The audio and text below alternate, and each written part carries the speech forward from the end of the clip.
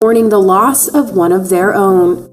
Miss Universe Australia finalist Sienna Weir has passed away at the age of 23, according to her agency, Scoop Management. Taking to Instagram on May 4th, the company shares a tribute video featuring photos of the model, writing, "Forever in our hearts."